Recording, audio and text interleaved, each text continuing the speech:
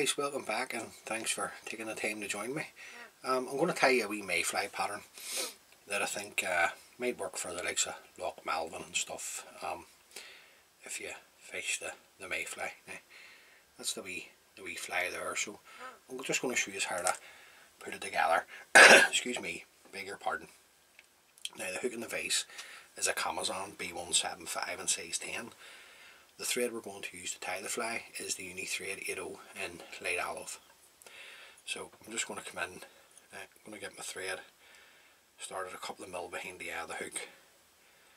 That sort of way just gives me a measurement, because we've two hackle, the body hackle, two front hackles, and then the wee muddler head. So I'm just running my thread down until I'm past the point of the hook. Just get the hook straight in the face. The tail on the fly, this is the cock pheasant fibres. Now this has been dyed a golden olive, that tail. So just taking off anywhere between 4 and a half a dozen fibres, and then we're just going to offer these up to the hook, and I want them around about a length and a half, the 2 lengths the hook over the back. I'm going to take a couple of turns going down the hook, tie in the tail, just trim that around about the length of the body. The rib is going to be the ultra wire in hot orange. So we length this off, and then we're just going to advance my thread forward, tying in the rib and the cutting into the tail. Now you don't need to be too fussy. This body's going to be dubbed. If it was going to be a male or a tinsel body, I would be trying to keep that as level as I could. Now the body itself, this is seal's fur, bright yellow seal's fur that I've mixed with some yellow lite brite. Now I haven't blended it in the coffee grinder or anything like that, I've just blended it together in my hands. So let's get that dubbed on. Then we'll bring up our dubbing. Now, I don't want this to be tight, I want it to be fairly loose, so that gives a wee bit of movement.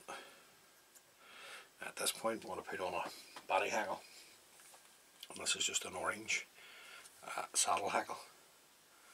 So just get a wee feather off, bring away the rubbish at the bottom, strip some of the fibres off to bar the stem, offer this up to the hook, just come around with a couple of nice tight turns, come in and trim away the stem, and then we're just going to palmer this down the body. Now I'm going to look to get 2-3 turns at the shoulder of the fly, meaning the top of the body, and then 3 turns down the body. Just keeping a hold of your tip. Follow this around with your hot orange wire, and then we're looking 4 turns up the body. Sweep everything back, bring your wire up in front, then we'll catch this in.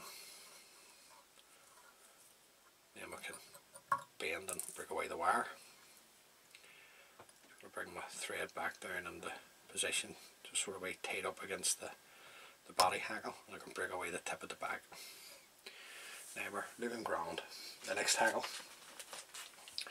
this is a whiting lace wing, dyed orange. So we hackle off there. Just going to stroke back the fibres to reveal the tip.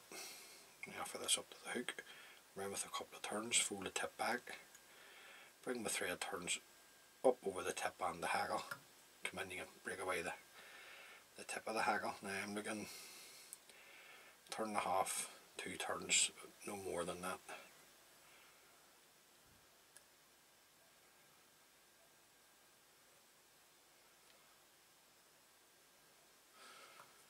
Follow this around with my thread, a couple of tight turns in there, then I can break away the stem of the hackle. Just fold everything back again, that wants to go forward. Right, we're not looking too bad. The next hackle, this is French partridge. Now, you'll have seen me, if you follow the videos or you subscribe to the channel, you've seen me using this before. Now, this has been dyed in picric acid. Now, if you're going to dye in picric acid, please be careful. Another wee tip is, if you dye your own materials and you're going to use the acid,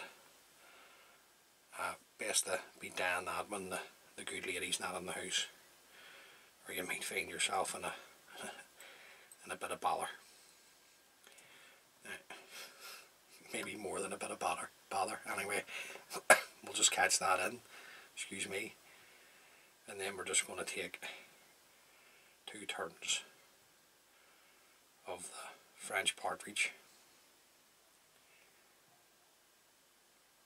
That's all we're going to need. To there, follow this around with my thread. Nice tight turns in. We can break that away as well. Fold everything back.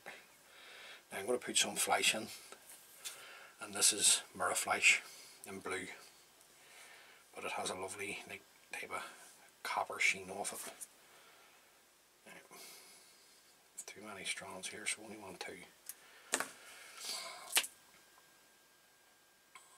What I'm going to do is, I'm just going to offer it up to the sides.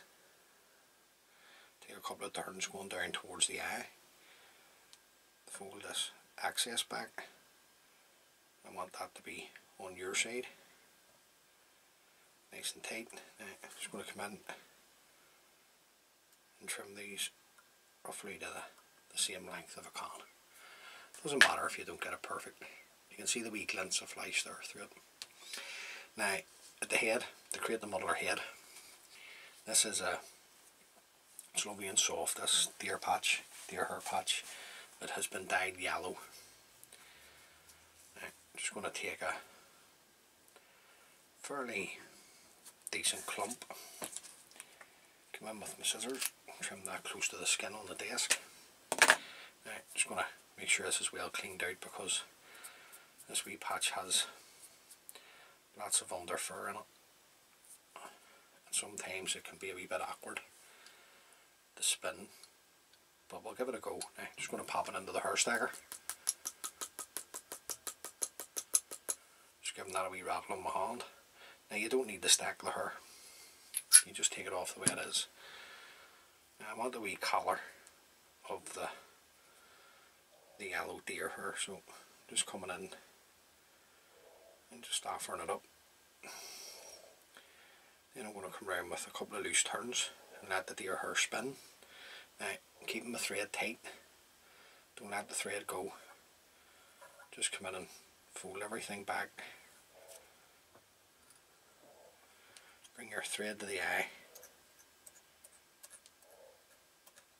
nice and tight. Keeping your thread tight, don't let it go. Come in and throw in a whip finish. Just that one wee fibre there. Get it to sit back. Pull your thread nice and tight. Come in and trim away your tan thread. Now, just bring the deer hair out, just so I can sort of way start to trim the wee fly. Now, I'm just going to come in with a curved pair of scissors. I'll just start at the side and do a first pass. Now, just be careful that you don't cut your flesh, because I've done that before.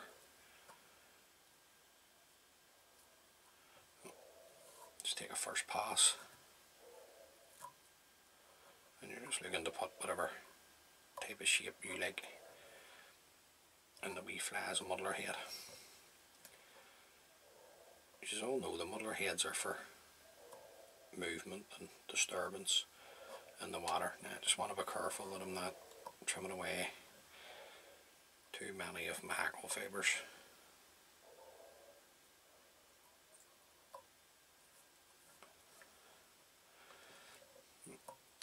You can see the odd one, to back, you can just break those away.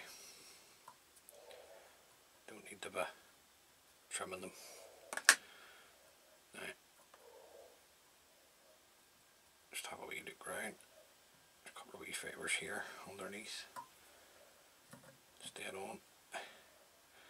And then, once you're happy with your arm, just for the purposes of the video here to get it finished, I'm just going to come in and just put a wee like a varnish just right into the thread, just on the eye. Now keep everything back, because it's best at this point to come in with a bit of waste wire and just make sure that your eye is clean. Now, there you go. So that's the wee muddler. Sorry about the background noise there with my dog. But there you go. Now, tie a few of those up. Hopefully, they can catch you a few fish.